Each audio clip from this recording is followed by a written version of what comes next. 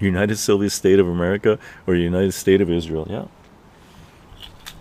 the Western world, like, just imagine if people want to understand colonialism, a colony, right, transplanted somewhere where they don't belong or no one wants them there, right, that are brutalizing the indigenous population.